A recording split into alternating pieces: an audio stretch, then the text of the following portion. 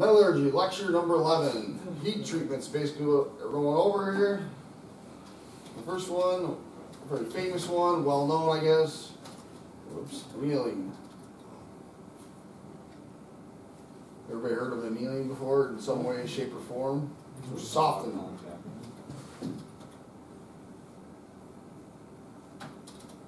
That's basically what you're doing, you're softening the metal. This is a heat treatment.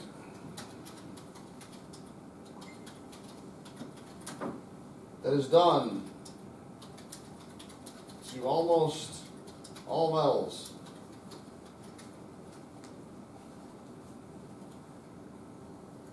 I did mean all with two L's. To remove the effects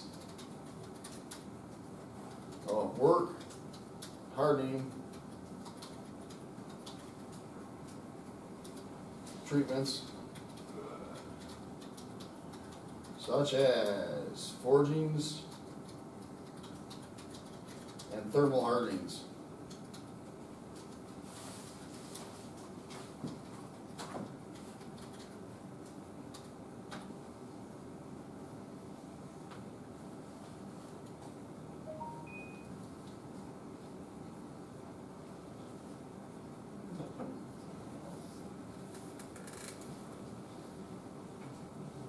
So this is kind of, we talked about how to harden materials before. We're trying to bring it back so the machinists can machine it without breaking their precious little carbides.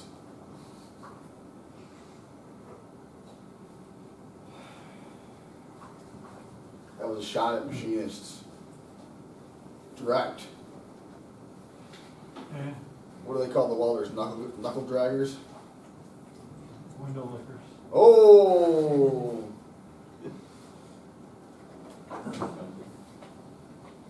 Annealing is done.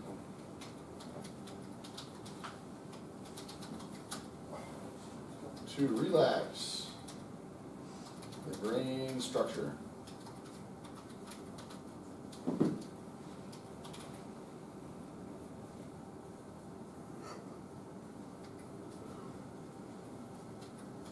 It is done in 2 basic steps.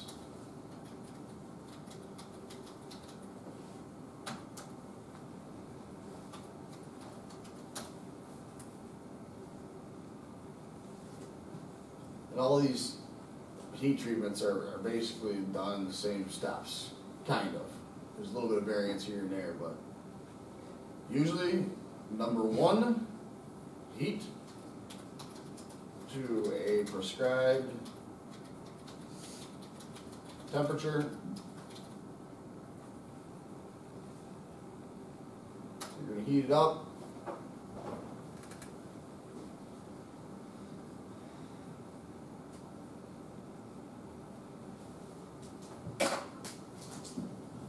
And then you're going to slow cool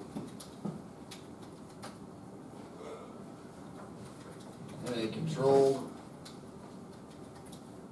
manner.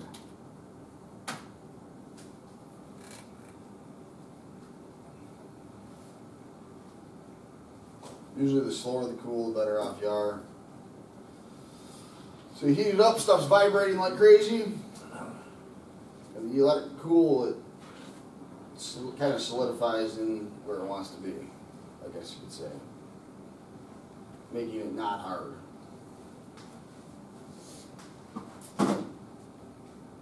We're doing something where we want to make sure it's soft out there for I don't know, annealing a weld or something. Something's been heated up. We usually just throw it in the rod oven if it's small enough. So that's 250 degrees. So we leave it in there at 250 degrees. That's how long it takes to cook, or that's the temperature it's going to. So you can imagine how long it takes to get to 250 degrees in an oven. If it was just 1500 degrees, that's a really slow cool, right? Which is good. If you live in Ghetto Fabulous and you don't have an oven, they bury it in sand, right?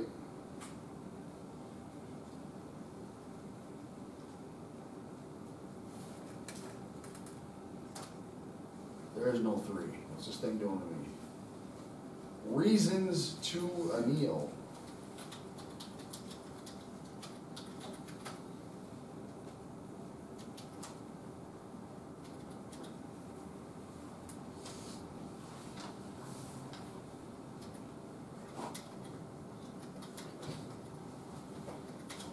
to make metal softer, make it easier to machine.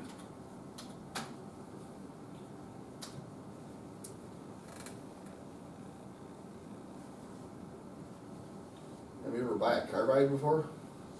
I bought them. You know what they cost?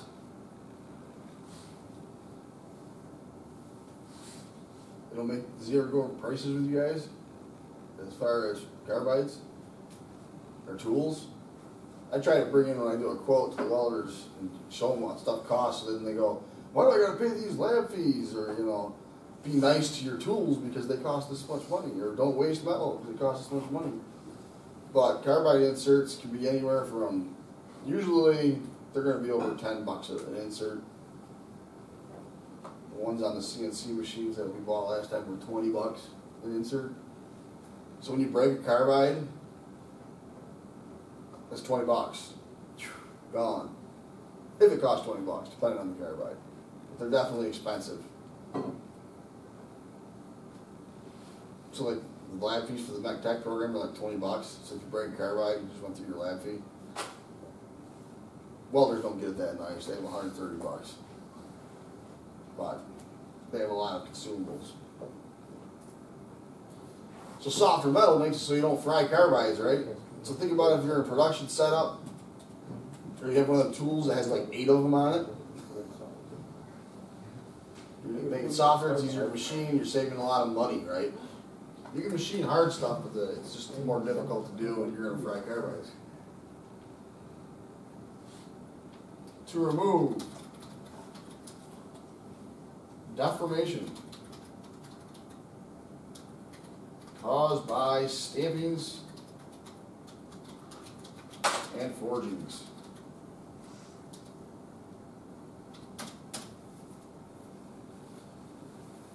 Sometimes you have to do that.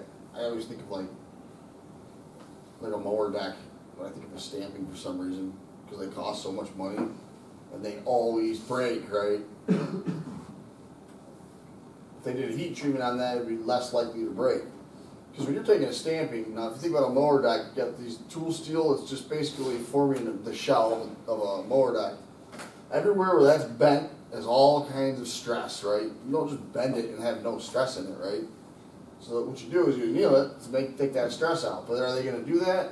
No, because it increases the product, or decreases the productivity, increases the time it takes, and it's going to cost more money because then you got to put it in an oven, right? Plus, what do they want to sell you in like 10 years? Another mower deck, right? About once or twice a year, maintenance will bring over their mower decks, and right on the edges of every single thing that's welded on there will be cracked. Because not only is there a ton of stress in it when you do a stamping, what's the application for a mower deck? Is there any vibration going on? Nothing but vibration, right? All day long. So it breaks. But if you wanted it to not break, you would anneal it, right? Heat it up, let stuff go where it needs to go to make it not brittle. Plus you're work hardening it because you're squishing, you're compressing the metals on one side. It's tensile stress on one side, compression on the other, throw in a little torsion, then let it vibrate for 10 years. It's going to break eventually, right? Plus it's loaded with contamination. Grass is basically acidic, right? Plus they never, people don't ever clean it out. Now I see they got the new thing where they plug the hose into the mower deck, they turn the mower deck on, it's supposed to clean it. Anybody have that? Does it actually work? Yeah. It does work? Really? No. No? You still gotta clean it at the end of the season, like with pressure washing. I never clean my mower decks. Back into the barn. I'll see you in the spring. That's why there'll be a hole in yours. I rebuilt mine all out of stainless. So when I fix mower decks, I always put stainless over it. That way you don't got to worry about it. Now the only mower deck that I think that exists that is stainless steel is, anybody know? You should know. He should know, but he's not here. You ever heard of Dixie Chopper? I was gonna guess that. Oh, yeah. They cost $1 bazillion, but they're stainless. They go fast too. They go really fast. Yeah. My buddy's dad used to sell them, and he pop wheelies on them, and they got wheelie bars, and yeah, but they're stainless. You don't ever have to worry about it. So they're going to sell you one mower deck, where John Deere's going to sell you 2 or 3, right? And mower decks are expensive. You buy them from, like, you go down to the actual dealership, right? But if you wanted to make it nice and soft and not have to fix it after 10 years, you're going to anneal it.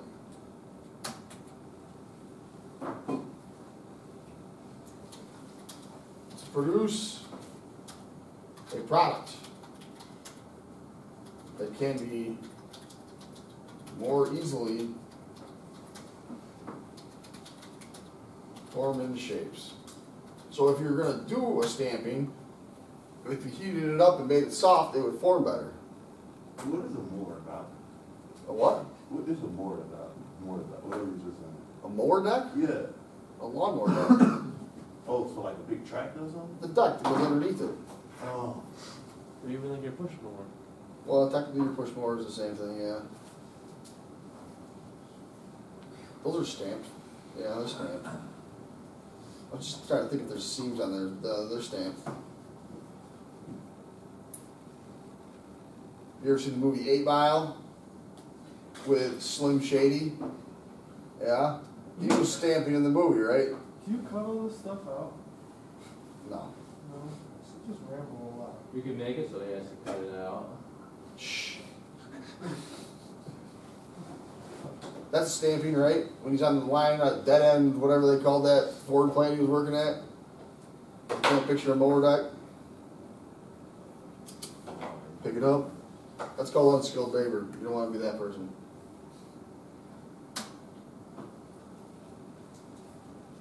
Tempering.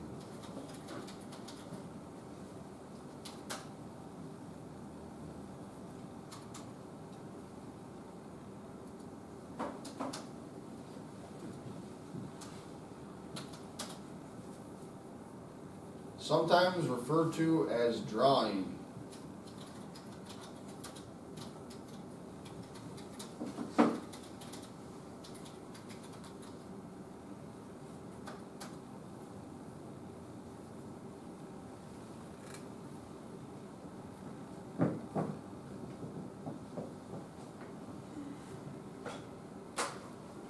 Tempering is not going to take it as soft as annealing. You want it still to remain somewhat hard, but you don't want it to be brittle. It is reheating of martensitic steels.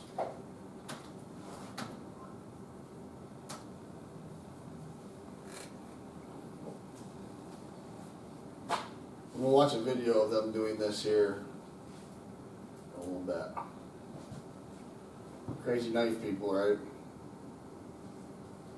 It's a big hobby now. People make their own knives. They have to temper them. Heating is done below lower critical temperature line.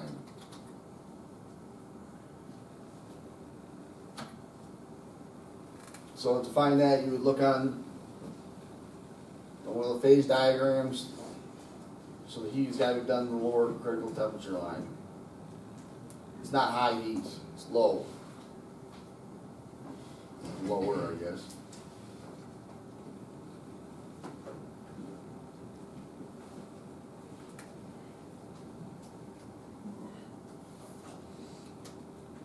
Tempering is done between 1 and 1/2 hours to 3 hours.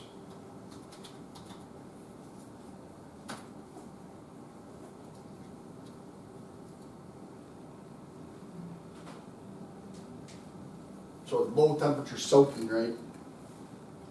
You're gonna have it for an extended period of time at low temperatures. Again, stuff is moving around, becoming less hard. Because you want something like a knife blade to be hard but not brittle, right?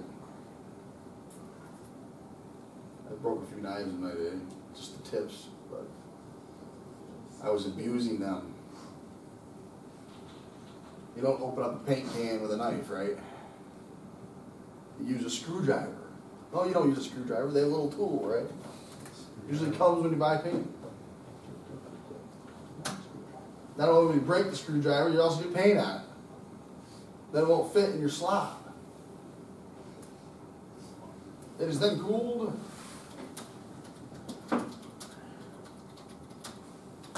at room temperature.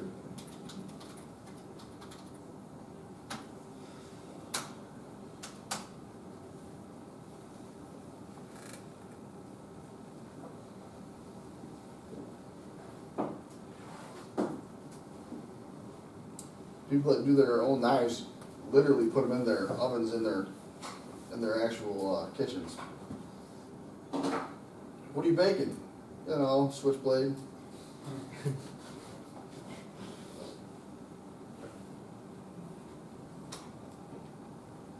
Yeah, it was New York. It's legal. Normalizing. Didn't know that.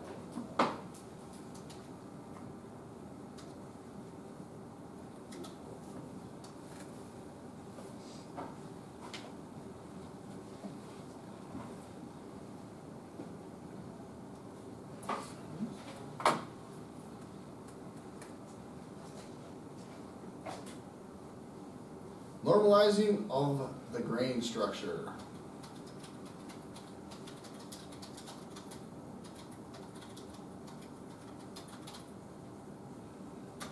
In steels, does not occur unless the steel is specifically alloyed with boron or vanadium.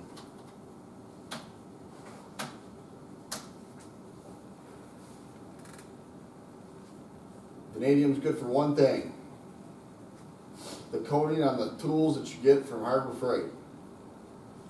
You ever notice they always say coated with vanadium? I don't know.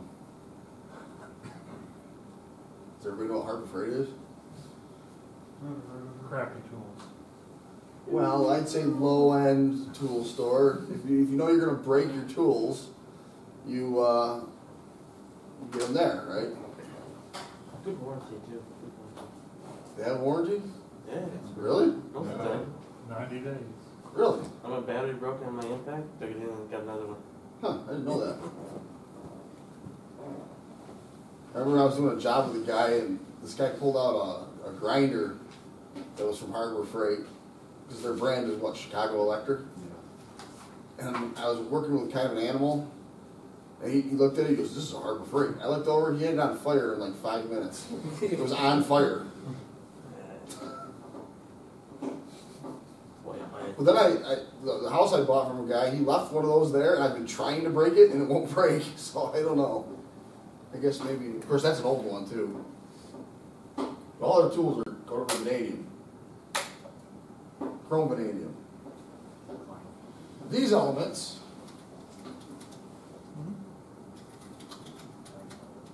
are required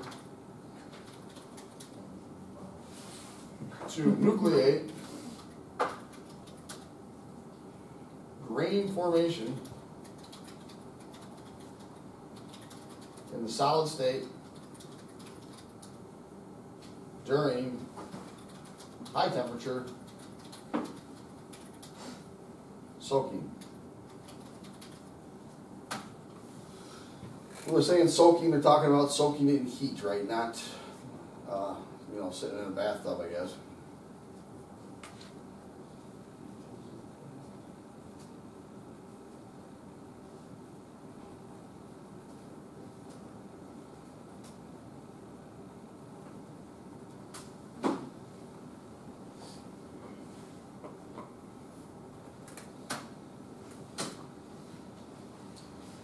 Most literature describes normalizing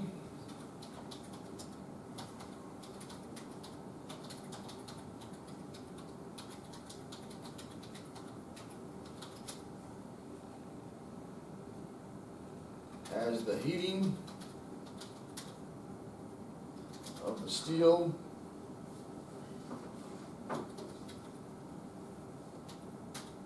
to approximately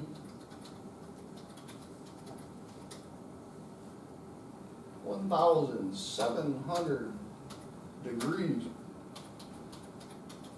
American or Fahrenheit, followed by cooling in still air or by furnace.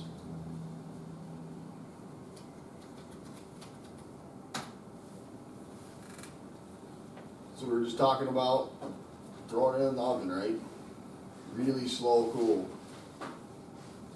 1,700 degrees, that's pretty hot, right?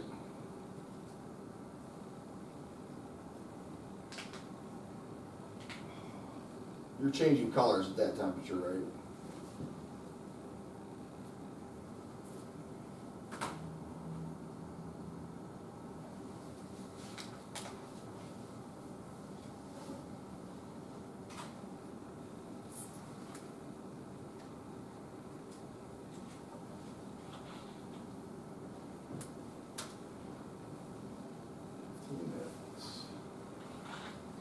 A solid state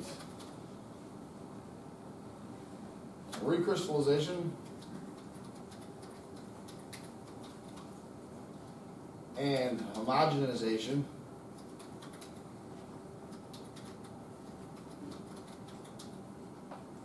of the alloying elements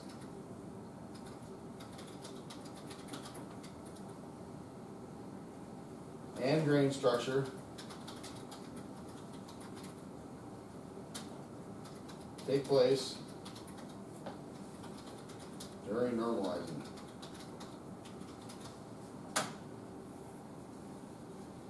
So it's making everything the same consistency throughout the actual metal. So you wouldn't have a cluster of alloying elements here or a cluster of alloying elements over here. It's all the same. The grain structure is all the same. It allows it time to grow to where it wants to be, making it nice and soft.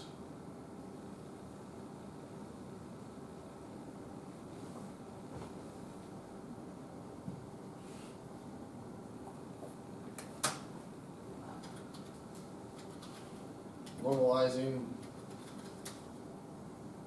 is sometimes referred to as full annealing.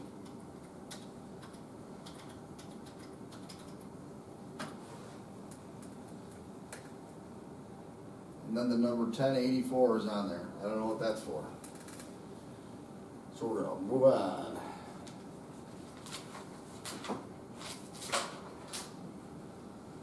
Recrystallization in a solid state, right?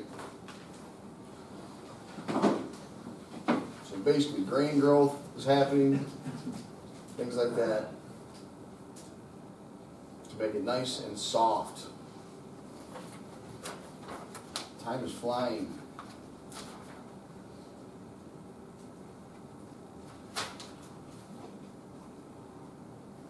Factors that affect recrystallization. I guess we'll stop there for today. It is Friday, right? And then we'll take a look at a tempering bit.